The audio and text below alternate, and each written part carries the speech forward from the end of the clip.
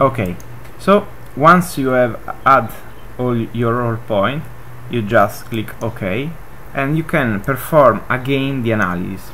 And what you will see is that the structure continues to deform, and the deformation is very different. In this case I report you my results. Okay,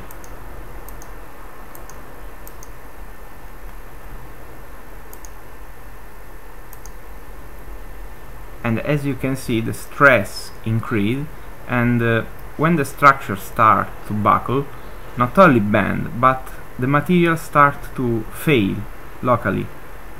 And as you can see, slowly the material deform, and you can also see which element exceed the yield strength.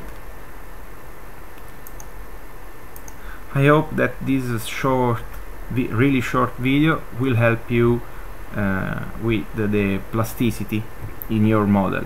Thanks a lot for your comment and for your visit.